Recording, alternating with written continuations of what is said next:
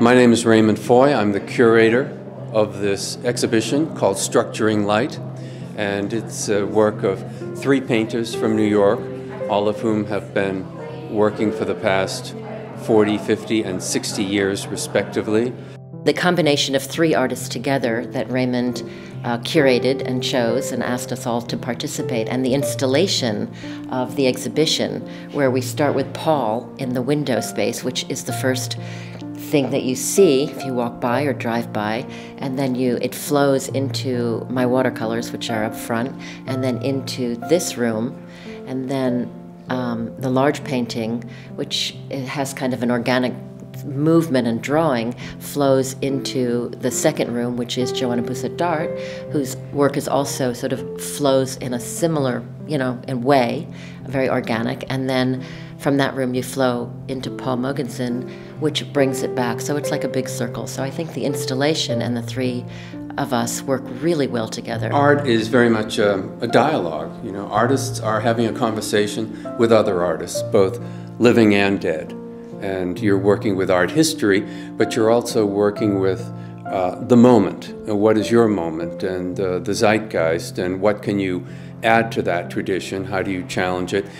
This is Joanna Pousette-Dart, one of the artists in this exhibition. Yesterday we went to the Musée des Beaux-Arts to look at the Netherlandish paintings, and you were talking about how those paintings are built up with layers of color and glazes, and how that achieves a luminosity that appeals to you very much. Can you say something about that in relation to your own work? Absolutely. I mean, I adore Netherlandish painting, and one of the things I love about it is the complexity of the light and the luminosity, as you just said, and I'm very much involved in my own work of building up things slowly, many layers, having colors have overtones and undertones, having them move from one side of the canvas to the other,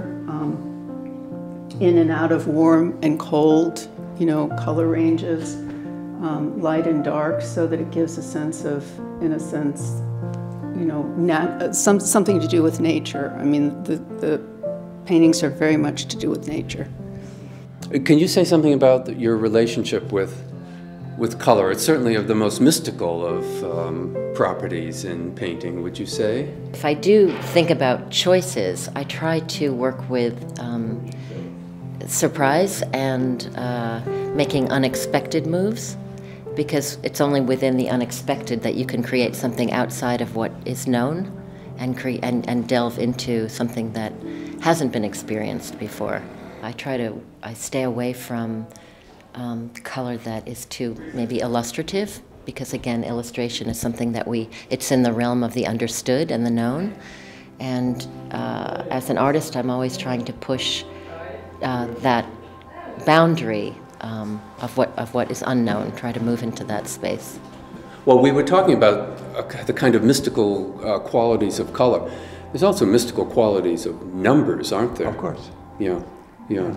And I often think that contemporary art is a very specialized field, the way mathematics or science is. Yeah, you could be put into a compartment, because actually it's more universal than that. Yeah. Yes. Most people who don't know it think it is something special, but when you're in the middle of it, it's not.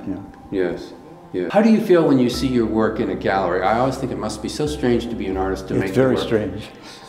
Because you make it alone, and suddenly you're in a gallery with it, and there are other people, and you're standing next to it. Well, I make it to be shown. Yes. But it's strange to see it shown. So, yes. Yeah. It's in a very different context, a very public one. Yeah.